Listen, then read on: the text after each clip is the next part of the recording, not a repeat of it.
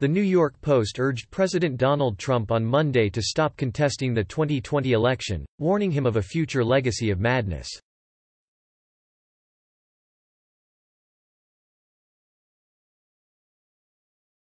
Mr. President, it's time to end this dark charade, the newspaper wrote in an editorial on Monday that was given a cover page.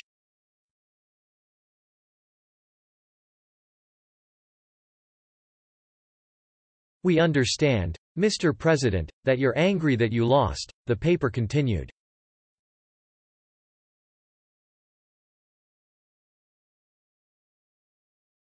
But to continue down this road is ruinous. The Post warned the president that he is careening toward a legacy of Shakespearean-level madness.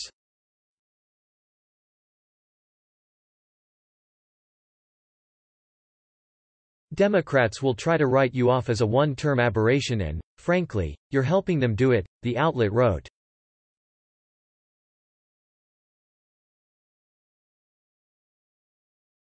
The King Lear of Mar-a-Lago, ranting about the corruption of the world.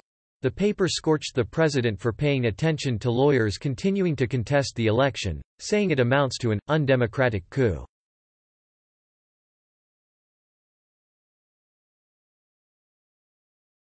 Sidney Powell is a crazy person.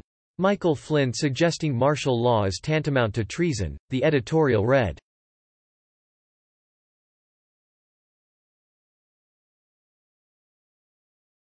It is shameful. The New York Post reminded Trump that its editorial page endorsed him and supported him as president, but that it is time to move on.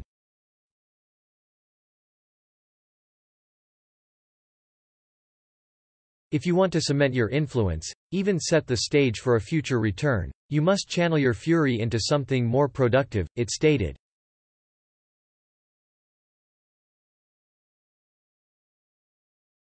The Post expressed its immediate concerns that Republicans would lose the Senate races in Georgia if Trump continued contesting the election, shifting the majority of all three houses to Democrats.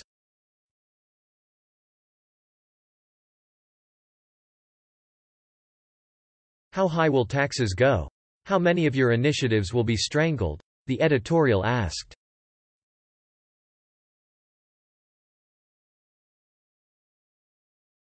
And, on a personal note, do you think they won't spend the next 4 years torturing you with baseless hearings and investigations?